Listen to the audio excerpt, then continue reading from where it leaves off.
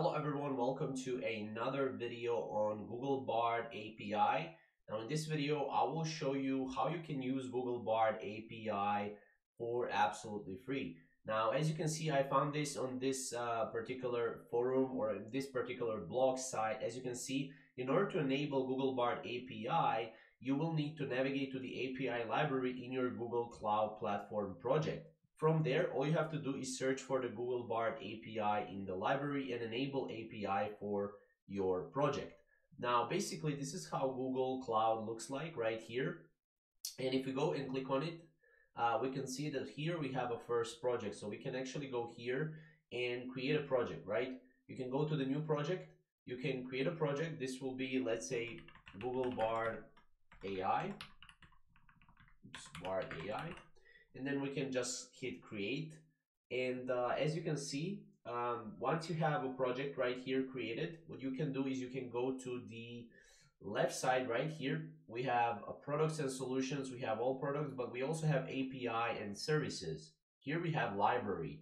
So in library, as you can see here, you will be able to find Google Bard API. Now for me, it does not say it's available just as of right now. But if I type in AI and if I hit enter, I can get a lot of different APIs.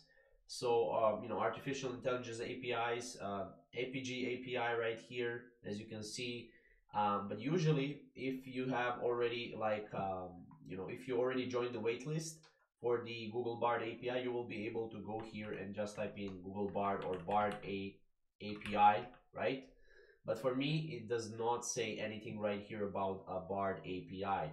However, I think this is still, not available for most people, but this is how you can use Google Bard API for free and how you can access it for free once it's going to be available for everyone, right? You just go API services, you go to library, and then here you will be able to find Google Bard API once it's available. You can additionally add other APIs as well right here.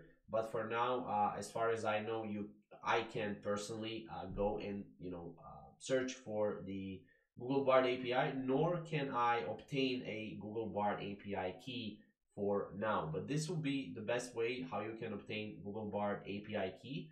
So hopefully you guys find this video useful, and we'll see you in the next video.